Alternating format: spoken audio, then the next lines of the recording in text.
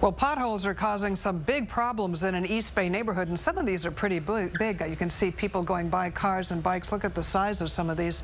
The potholes, of course, a big problem for cars, but KRON 4's Haaziq Madyun says the danger can be even greater for bicyclists. It is. It's really bad. Like, look at this. Huge potholes like this in Oakland's Rock Ridge district represent a major hazard for bicyclists like Ann Berg. I'm not biking because of the potholes, because it's too dangerous. She says 63rd Street is one of the most dangerous when it comes to these monster-sized holes in the ground. Every day I ride right down the street, and I have to get, like, I always get around this one, because if you don't, you'll probably, like, you'll fall off your bike. I know where they are because I bike these streets every day.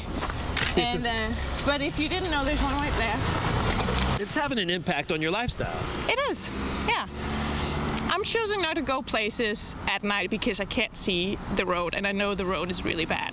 I took a drive around the neighborhood and saw how some potholes like these have been filled by Oakland Public Works Department. Their spokesperson told me by phone that upon being notified by residents, they try to get these holes filled as soon as they can, on a priority basis, most dangerous being priority number 1. However, Ann says she's not waiting around for that to happen. Instead, she's moving back to her native land of Denmark. We don't have potholes there. Denmark? Nope. In Oakland, Haaziq Madyun, KRON 4 News.